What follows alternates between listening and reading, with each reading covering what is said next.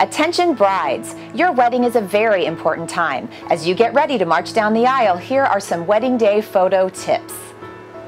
We wanted to go with a soft, pretty girl next door look, very sweet, very natural, but still bringing out the hotness in her. So we did some big sweeping curls, really loose, very natural, and kind of messy, sexy. We also did a natural look on the makeup with the foundation and the lip color and the blush, but really vamped her eyes up just so that all the focus was on her and nothing else around her. She looks like a living Barbie doll, which is what every woman wants to look like on their wedding day. Evoke is the only studio that specializes strictly in wedding photography.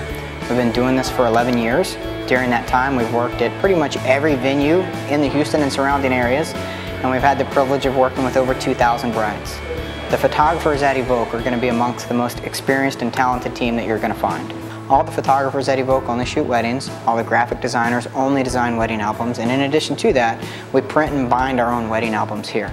Well, the day of their photo shoot, they want to make sure they have professional hair and makeup done. You definitely want to make sure you have someone that can do your makeup that knows the difference between digital makeup and face-to-face makeup.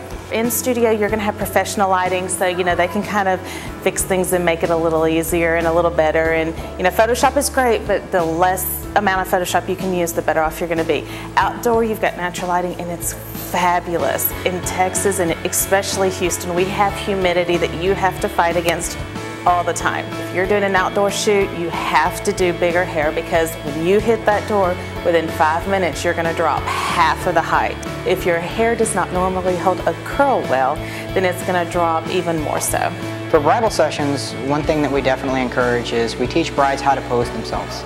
It's more about looking the best that you possibly can, and photographers are limited up to a certain point. After that, you have to know how to pose yourself, and that's a lot of what we do as client education, where we teach the brides specifically how they look their best.